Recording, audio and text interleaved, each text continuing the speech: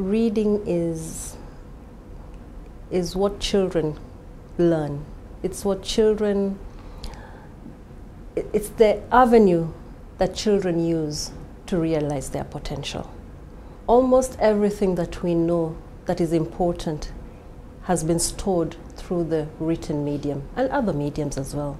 But it is the basic one and the foundational one. And so when we deny children the opportunity to read, then it's almost like you're denying them the opportunity to life. And we know that too many children in Africa, in Asia specifically, are going to school and not learning how to read.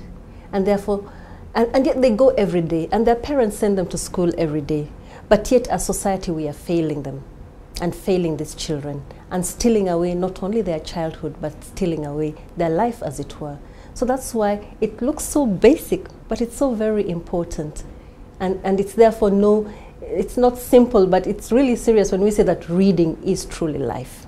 Reading is really a global good. And so we need to be coming together and talking a little bit more.